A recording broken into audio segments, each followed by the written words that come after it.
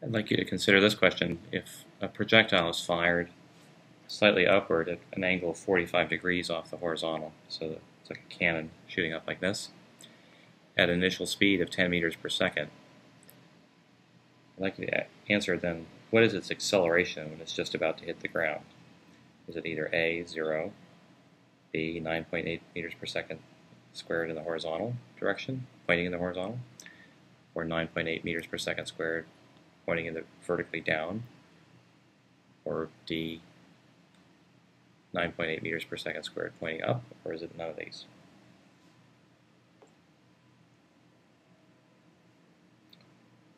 Well, consider that if this is a case where gravity is pointing straight down,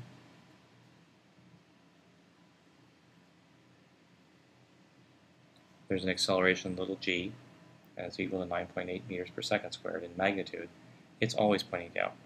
So even though the projectile may do some complicated trajectory as it goes across the yard, its acceleration is always pointing downward. In fact, there's no acceleration in the horizontal direction.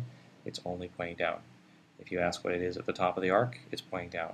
If you ask what it is over here, it's pointing down. Even just after it has left the cannon, it's pointing straight down. The acceleration is always pointing down once I've left the cannon, and it's in what we call projectile motion or free fall. So the correct answer is actually C.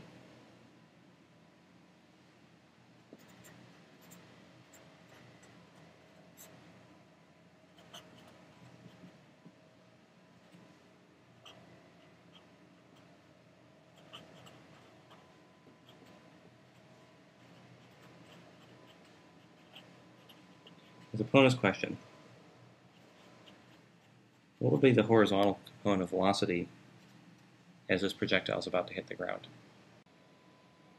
The easiest way to remember here is if the acceleration is always pointing down, it does not have a horizontal component, then the horizontal component of velocity, that part that's pointing along the x direction, is always a constant. It's not changing. Acceleration is related to change in speed.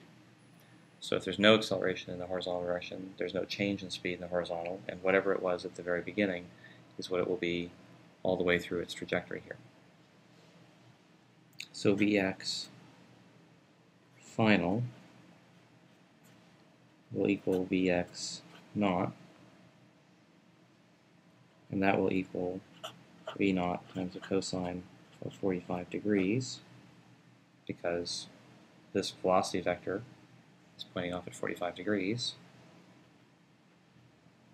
And if you plug in 10 meters per second and plug into your calculator cosine of 45, or remember that it's 1 over square root of 2,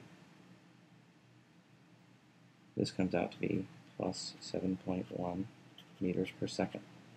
And it points to the right, because V naught was initially pointing to the right.